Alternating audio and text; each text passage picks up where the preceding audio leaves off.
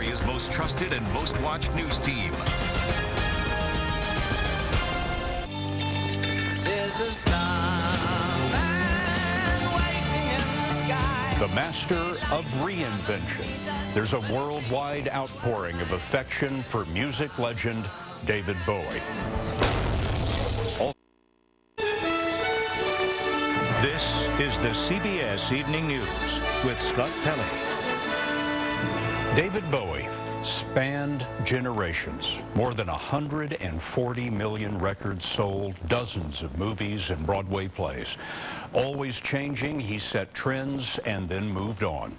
Bowie died yesterday of cancer, and as word spread today, fans gathered in his native London and his adopted home, New York, to remember a man who once called himself a collector of personalities. Anthony Mason looks back.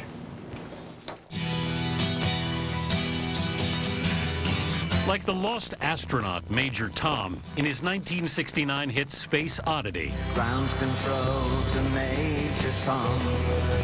David Bowie was always traveling between worlds. Take your protein pills and put your helmet on. His music and image perpetually morphing.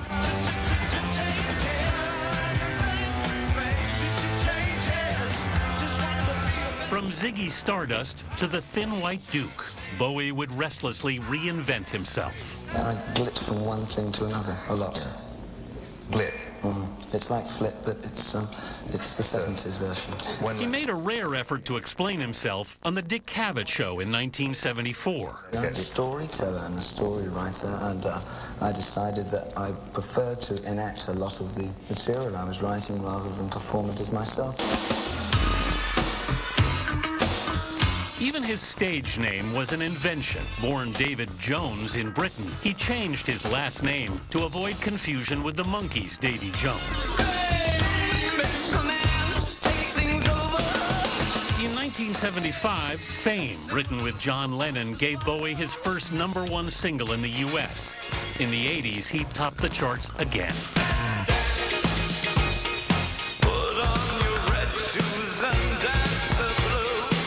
For Bowie, it was always about more than just music, as he told Charlie Rose in 1998. I find that the idea of having to say that I'm a musician in any way is an embarrassment to me, because I don't really believe that. I've always felt that what I do is I use music for my way of expression. I don't believe I'm very accomplished at it.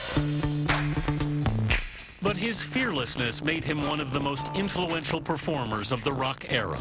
Bowie, who kept his cancer a secret, released his latest album, Black Star, just this past Friday on his 69th birthday. Look up here, I'm in heaven. A farewell from an artist who showed us he could be many things. There's a starman waiting in the sky. And always be himself. Sales of Bowie's music have soared in the hours after his death. His new album looks destined to become his 10th #1. And Twitter reports that some 20,000 tributes a minute were spreading across the internet in the hours after his death. Scott? And it would be Sir David, but he turned down a knighthood in 2003. Anthony Mason, thanks so much, Anthony. Mexico. What in hell? We have some of the lowest cost plans in Western PA, and they all give you full in-network access to the doctors and hospitals of UPM. Philadelphia cop, the manhunt for the men with possible radical ties to the suspect. Police warning their officers are still in danger. And farewell, David Bowie, the iconic, hugely influential rock and roll chameleon, dead at age 69.